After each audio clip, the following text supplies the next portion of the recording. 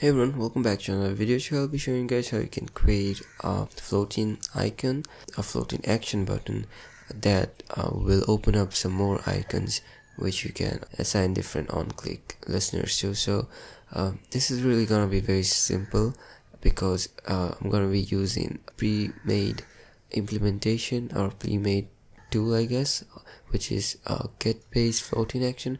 So the first thing that you need to do is go over to the build Gradle, which is here, a module app, and then implement the get base floating action button. I'll leave this in the description. Once you've done that, you go over to the activity.xml that you want your floating action button to be.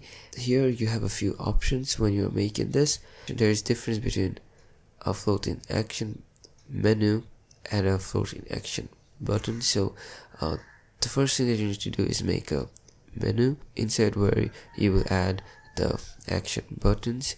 The menu is this, which opens up vertically and will show all the buttons that you add here. So I've added two floating action buttons here, and you can customize them like you would customize any other element with the colors and everything. And you can also add the on click. So basically open add product is this, and it opens up another activity.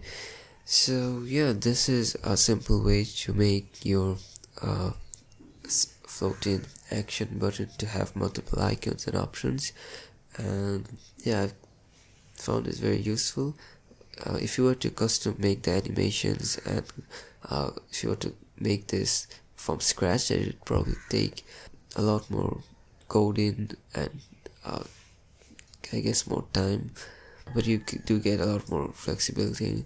If you were looking for something basic and simple just to get the job done, then this is a very efficient way to do it. This is a very useful tool to have. I'll link this in the description. So yeah, that's about it. Thanks a lot for watching. I'll see you guys again in the next video. Subscribe for more Android Studio tutorials, and thanks a lot for watching again.